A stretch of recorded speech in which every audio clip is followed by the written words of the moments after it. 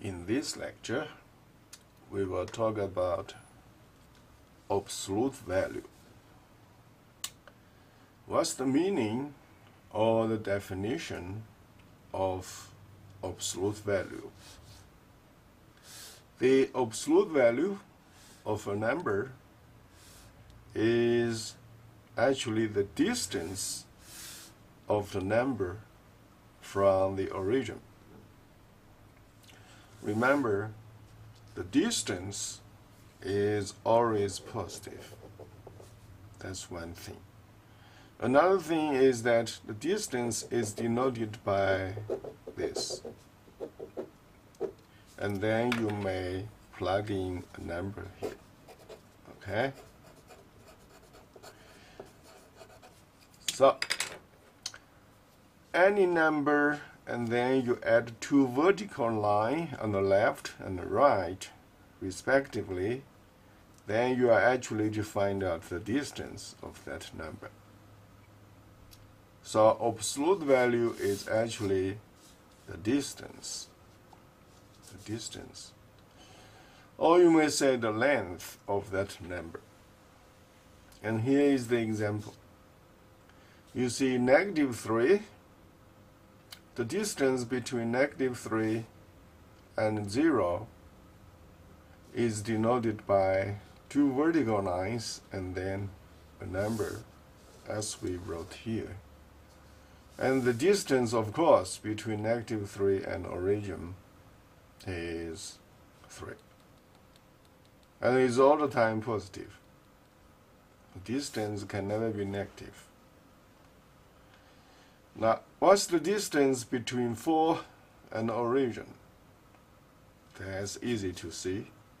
So the distance between 4 and origin, or the absolute value of 4 is just positive 4. And the absolute value of -3, negative number, is always positive. So you always get positive.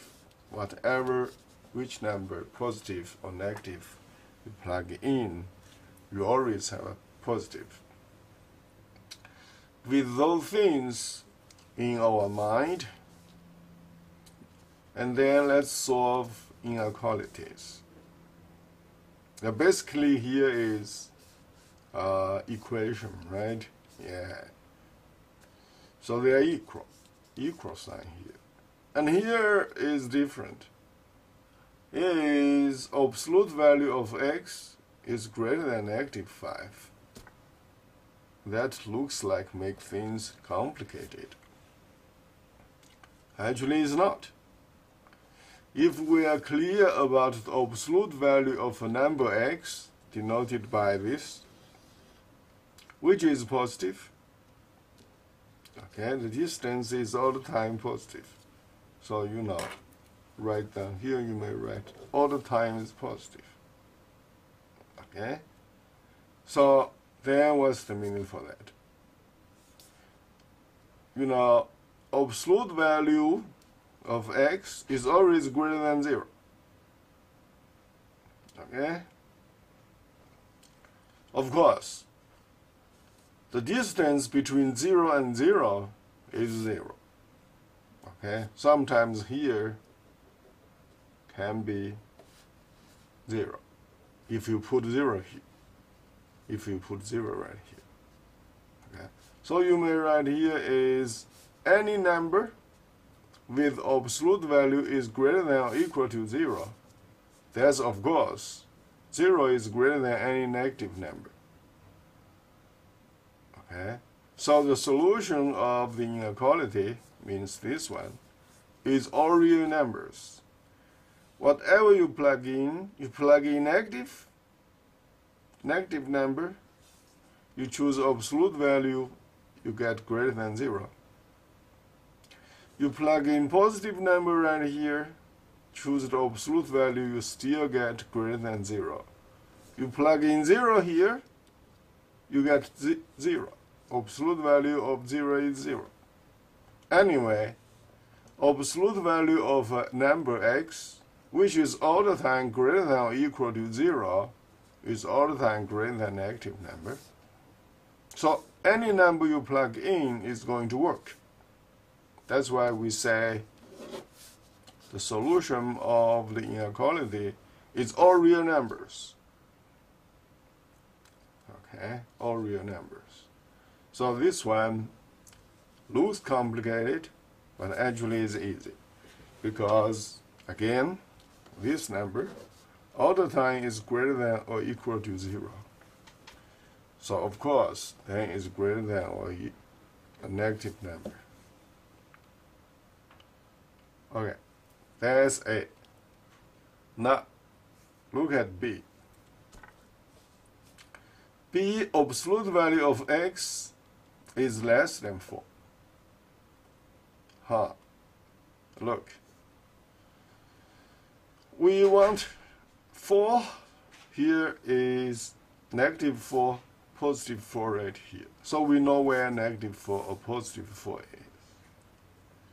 Now you want to see if you plug in negative 5 here is going to work or not. Negative 5, choose the absolute value is 5, because again the distance between negative 5 and 0 is positive 5. That's greater than 4. So any number less than negative 4 on the left is not going to work. Of course, down here, right hand side, if you have a 5 here, you plug in 5. Okay? So here you can basically plug in two numbers, negative 5 and positive 5 here. Absolute value of positive 5 still is 5, which is greater than 4. But remember, we want less than. So if you plug in a number which is greater than 4, it's not going to work on this side.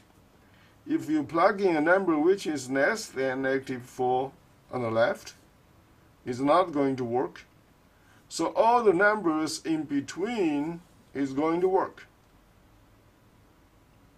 To plug in negative 2 here, you get a positive 2. Choose the absolute value. Of course, 2 is less than 4. You plug in 3 here.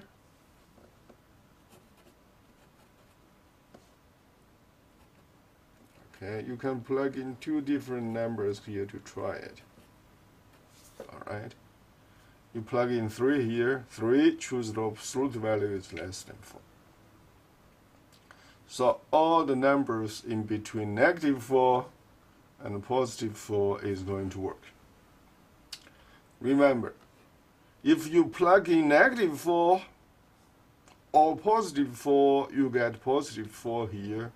A positive 4 is equal to 4, not less than 4. So these two boundary points are not included, because it does not satisfy this inequality. Okay? There is no equal sign right here. If there were, then 4 would be included. So that's why I use empty circle. From this point to this point means those 2 points are excluded. So you do it this way. Now this one I want to try yourself. X greater than or equal to 3. So here I can explain a little bit to you here. You plug in negative 1 here. Absolute value of negative 1 is positive 1. 1 is less than 3. Is not greater than or equal to 3. So negative 1 is not included. How about 0? Of course not. Absolute value of 0 is 0. And then 0 is not greater than or equal to 3. 0 is less than 3. So anyway, all the points in between negative 3 to positive 3 are not going to work right here. So only the numbers on the left of negative 3 or on the right of negative 3 is going to work. You plug in negative 4. Is this going to work? if you plug in negative 4 here, choose the absolute value is positive 4, which is greater than 3. How about negative 3? You plug in negative 3 here, choose the absolute value, you got a positive 3. 3 is equal to 3. There is an equal sign here.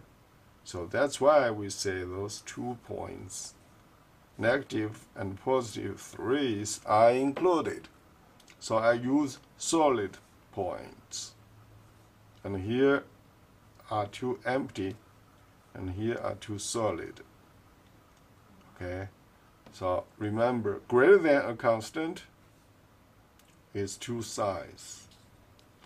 Less than a constant is inside those 2. We will use these 2 things later. Okay? And then I'll see you next time.